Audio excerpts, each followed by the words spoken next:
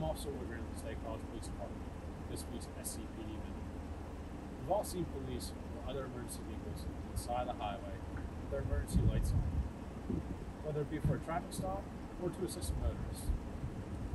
In accordance with Pennsylvania's Move Over law, motorists are required to move over to a non-adjacent lane in order to create a safety buffer for the officer and those involved with the police. If safe movement to a non-adjacent lane can't be made, motorists are required to slow down to a speed not more than 20 miles per hour or less than the posted speed limit. However, this law doesn't just apply when emergency vehicles are involved. It also applies to disabled vehicles on the side of the roadway. Failure to abide by this law will result in a fine of up to $500 for the first offense and possible license suspension.